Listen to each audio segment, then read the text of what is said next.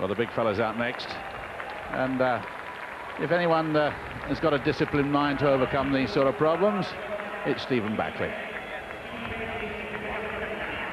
I think it might be too much to expect sort of world record distances that we've come to expect of Steve Backley, but we've got a good competition on.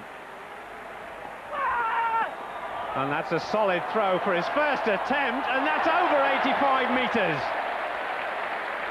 It's almost unbelievable that Steve Backley can come out and do this time after time.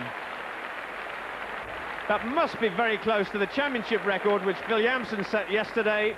85.48 was the record. It doesn't really matter. Gold medals is what it's all about today. 85 metres and 78, that is a championship record, and Steve Backley goes into an emphatic lead.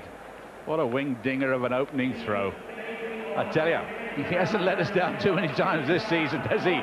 What an opening throw from Backley. This is superb, competitive temperament and great technique, which his coach has drilled into him again and again. John Trower has been over this with him, shrugged off the effects of the weather and whacked it out.